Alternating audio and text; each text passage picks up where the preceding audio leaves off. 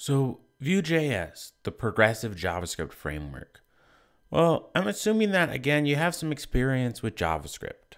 And maybe you've run jQuery, or maybe you're familiar with another framework such as Angular or React or Knockout. And you're curious about what Vue does and maybe how it's different. Well, a couple things I talk about is Vue is approachable. And I would say that's somewhat true. Compared to something like Angular, Angular is much more difficult than Vue, and Vue is relatively easy to jump in there and get started with. There is some core concepts that you need to understand and that are very different than jQuery or just vanilla JavaScript, which you may be coming from. And so that part can be a little bit tricky. But I think in general, from most of the frameworks and JavaScript frameworks out there, Vue is pretty easy to get started with.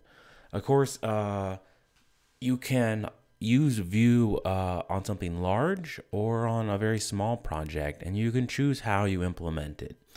And there's lots of different ways to implement Vue with packages. Maybe you're using Bower, or you just want to run npm or yarn, and maybe you're using a CDN. So I'll show you some of those ways and methods that you can go in and get started with Vue. It's also very small, so 20 kilobytes in size. It's quite small considering if you're running something like jQuery or some other libraries that can be much larger than that. So it's got a pretty small footprint for what you're getting and the power that Vue provides. And Vue's, I would say, kind of fun. Once you get the hang of it, it can be very fun to work with the components and things that it goes and does. Before we get into that code and stuff, let's talk about Vue in the sort of system or ecosystem of JavaScript frameworks. So it's got quite a few sponsors now. It was originally started, if you go to the team page here on the Vue page, by Evan You. He's the founder of Vue. And you can see there's a couple other people now on the team, quite a few actually, that are going and adding to the code base and improving things. And you can see they also have lots of sponsors. There was at first the concern with Vue that it may not catch on, and that there was a massive framework and push for React. And I think the very first time that I sort of was looking at a JavaScript front-end framework, I was looking at, I've worked with Knockout previously and a little bit with Angular, and I was looking for something that was pretty easy, that was going to do the stuff that I needed. Something that I could use on most of the projects, and then I wouldn't have to just have this one thing that's only good for one type of project. And that was important for me to make that distinction. And I looked at React and I looked at Vue, and I ended up learning Vue first, as it was pretty easy to get started, and it just seemed like I could throw it up and then add some code to it and it was good. And I would start to get that sort of functionality. So I can get that going. But Vue sort of exploded in the last year, and there's lots and lots of developers who are jumping on board with Vue. Of course, React is also exploding.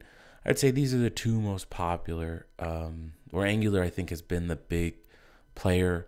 Angular, a JavaScript framework by Google. React, a JavaScript framework by Facebook. And then Vue is the open source one, sort of made by the community, I guess you could say. So it doesn't have a direct backer as Google and Facebook are doing with React and Angular. So you can see that pretty much it's not something I think before it was like, oh, is it going to have support or something's going to happen? But you can see there's quite a bit of users on here that are providing support and adding and extending the functionality of Vue. And Vue itself, as you can see, has 70,000 stars there. So quite the library, and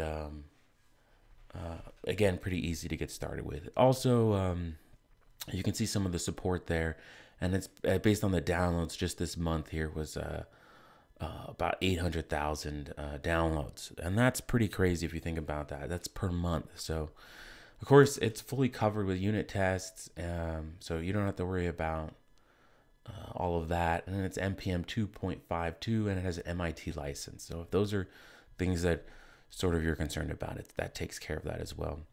And again, you can see that it is well funded now. I mean, of course, they could always have more money, right?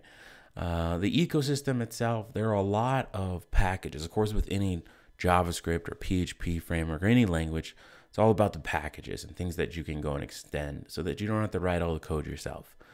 So they have Vue Router, Vuex, Vue CLI, Vue Loader, Server Render, and these are just a couple of the major sort of projects and packages that are going on with Vue. But there's a lot of Vue packages, and I mean a lot, like thousands of them out there. And you can normally find a Vue package for what you're doing, like what you need to look for, or you can just simply write a component. So with that, I'd say Vue is very popular. It's you can see, again, lots of contributors to it. It is a great system to get started with. You really need to make the decision, and I assume you've already made the decision on whether you're going to start with Vue or maybe you're going to start with React. And they go about it a little bit different, and we'll jump into some of that about how that structure goes in the next episode.